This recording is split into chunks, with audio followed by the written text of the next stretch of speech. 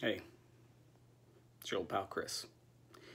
I just finished basically barely getting my numbers for today on the Apple Watch after it was a Friday night, and I still want to get them. And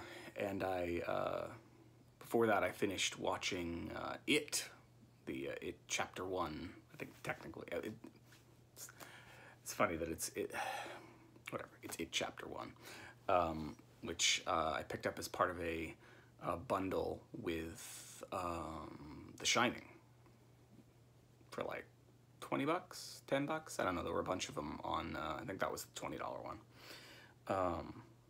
Because I wanted to see it, and I'm interested in adaptations, and interested in Stephen King's work. So adaptations of Stephen King's work are a particular interest to me. Never seen The Shining, so I'm glad to have that ready and waiting for me whenever I finally decide to finally watch it. And I haven't read it, although I was familiar with the story and familiar to some extent with the miniseries that came out in the '80s, I think, with Tim Curry and all those cats. But this was good. I really dug the coming of age part of it, and in a sense, all of the Pennywise stuff felt kind of superfluous to me. I mean, it felt like, well, in order for it to be a Stephen King story, we need to have some horror and some gore.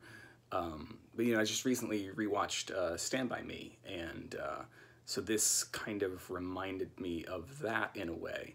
And so it's very interesting for me to see those two kinds of King stories, the coming of age story and the horror story, all in one place here. And it's not that the Pennywise stuff was superfluous, is probably the wrong word, but it was secondary to me, as sort of like that shit was par for the course.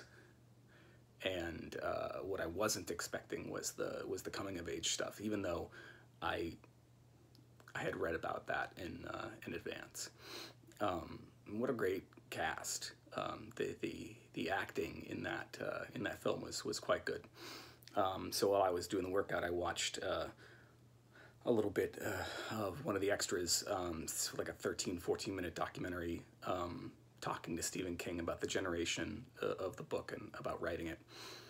And I don't know, this all sort of dovetails in with thoughts I've been having about my own work recently. I've got a book coming out in November called The Seven Wives of Silver, which is pulpy and genre and kind of Western. It's a really weird one, but it's getting back to my roots. I mean, the very first things that I wrote were comics and horror stories. And so injecting a little bit of comic book noir, Western, time travel, all the stuff, throwing it all in the pot and coming up with this latest book is really, it's a lot of fun for me, and I see myself doing more of that in the future. I've got one more sort of basically realistic novel in the can, but then after that, the thing that's like way off in the distance, that's just barely begun, is way more of a weird fiction. Let's just call it weird fiction. It's not anything like hard sci-fi or hard horror or whatever, but it's got some time travel. It's got some genre elements, and I don't know. It's nice to be getting back to those roots in my own writing after years of trying to be a more serious literary writer. And I still value everything I learned from being and trying to be a more serious literary writer, but I'm having a hell of a lot of fun getting back to stuff like what King does in It. So, cool way to wrap up the week and to start off Labor Day weekend. Catch you on the flip side.